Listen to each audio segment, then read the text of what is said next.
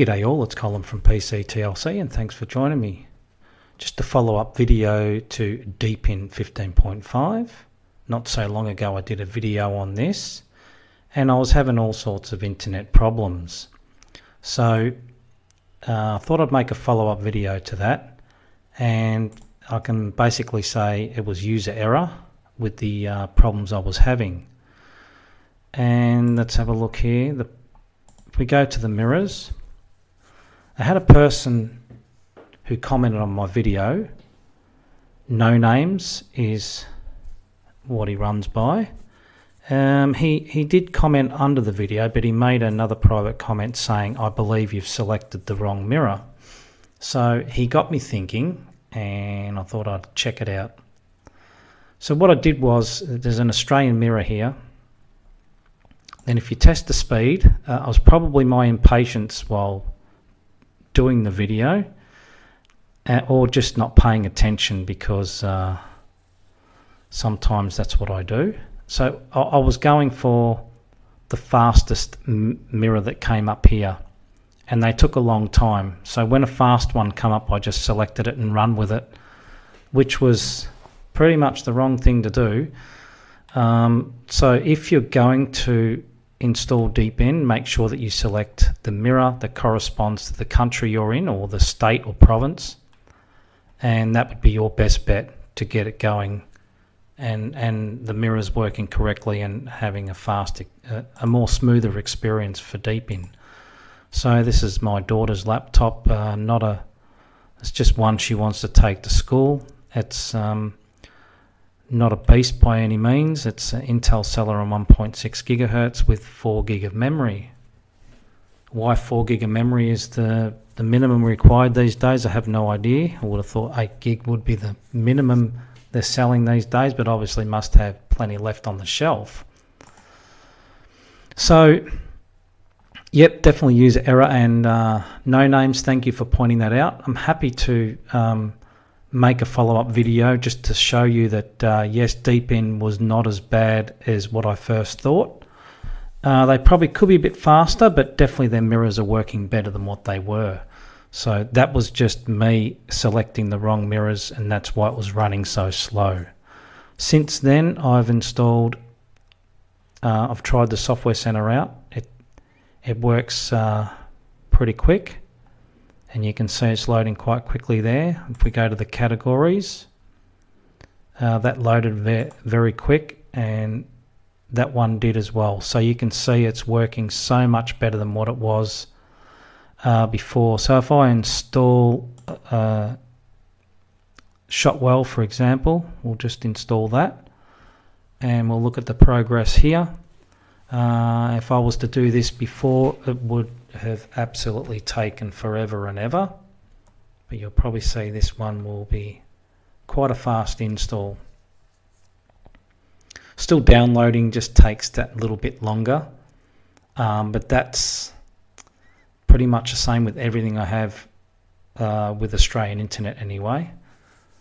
But once it's downloaded, the install's fairly quick, but you can see it's going quite quick already. This would have taken probably 5 or 10 minutes before on the last video. So you can see that that's a huge improvement. So I'm happy to point out that I've done something wrong there, and I don't want to give a bad light on an operating system if it's my fault. So I just thought I'd make a follow-up video to show that. And yes, Deepin has improved, and it continues to improve with every release. I will continue to keep an eye on it. So what I've done, Shotwell is installed, so there you go, it didn't take long at all. Also what I've done is I've installed LibreOffice 6 in here, and I managed to do that through the stretch back ports. But what I've noticed is, if you have a look at the menu here, it looks a little bit outdated. Looks very dated. Looks a bit 90s. So if I was to give this to my daughter to use, I think she'd be a bit confused. Here, version 6.0.1.1. So if we just go to Save As, She would be a bit confused with this. If you arrow up, you get your other documents to select or your other folders to select. But yeah, it looks a bit dated, and I don't think that's Deepin's fault. It's just my fault because I've installed an unsupported software, because it's not supported by the developers, and it's not put in place with the 15.5 version. So I'm assuming that if you was to be running the 15.4 that comes with the software center, that would probably look well integrated and a lot more modern than that one. So that would be the issue there. So that's just me messing around with this. And if you have a look at in the terminal, that's the stretch back ports. So yeah, that doesn't do Deepin any justice at all. So you're best to run with accept what's here and run with the software that's included with Deepin. So no doubt their next updates will probably have the more updated software.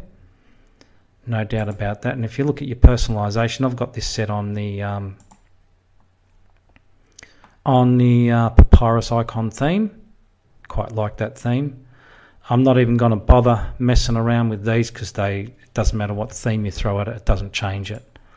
So that's one thing that just niggles me a bit about this one, is just that theme there. But hey, if you're going to run it, accept it for what it is, and that would be fair enough. I like the launcher change. It changes from full screen to small, which is good.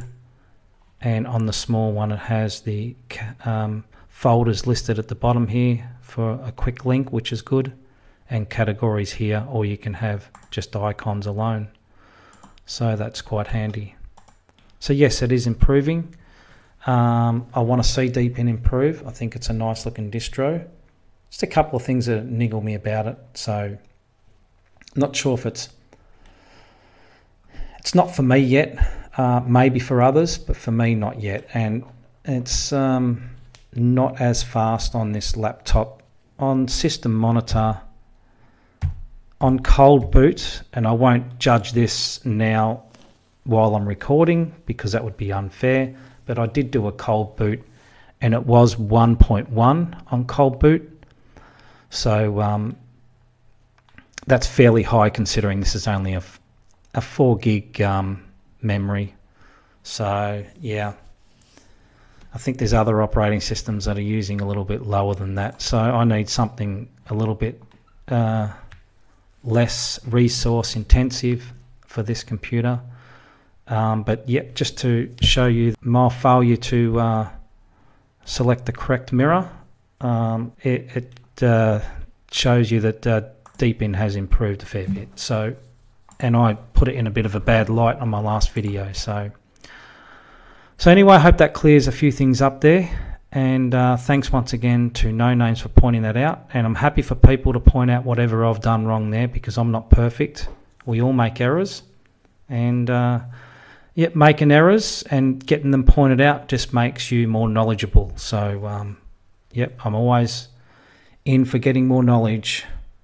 And I'm happy about that. And I'm happy to point it out too. So I hope that clears everything up, and thanks for watching.